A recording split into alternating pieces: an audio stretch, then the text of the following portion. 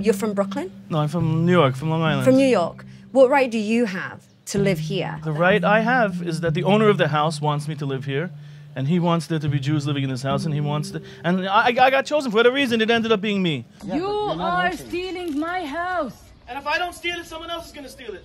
So why do you live here? Because I live here, because it's important, and because not too many people want to live here, and it's important to strengthen this neighborhood, to make sure that this neighborhood is not lost in any future peace deal.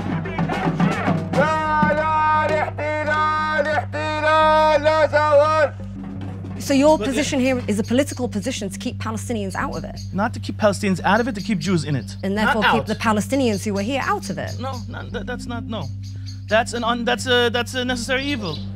And they're not coming back into here. So whether I am here, whether I am not here, whether it's me, whether it's someone else, whether it's a monkey, whether it's a giraffe, they're not coming back into this house ever. I understand why they're angry at me. I understand why they dislike me. But I did not do this to them. I'm not doing this to them. And as I said, if I leave, I'll be replaced immediately. And I venture to think that whoever comes here is not going to be as easygoing as I am.